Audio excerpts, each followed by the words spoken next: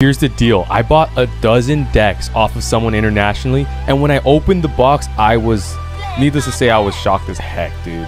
Because this person didn't send the decks with any protection, and I literally asked them to ship with care. So now it was time to inspect the decks. I took out all of them, and in the beginning, the inspection was going very well, and I was actually feeling pretty optimistic. But then it happened. The last 3 decks, scuffs, scuffs, scuffs. And these decks are not cheap. So these scuffs literally are costing me a lot of value.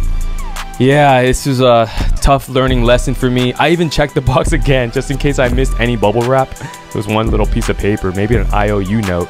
But you know what? I'm happy with the decks that did come out well, and I learned a lesson. Next time you ask somebody to ship with care, tell them to bubble wrap each item in the box before shipping it halfway around the world. Get these decks for a discount on my eBay store. Link in bio.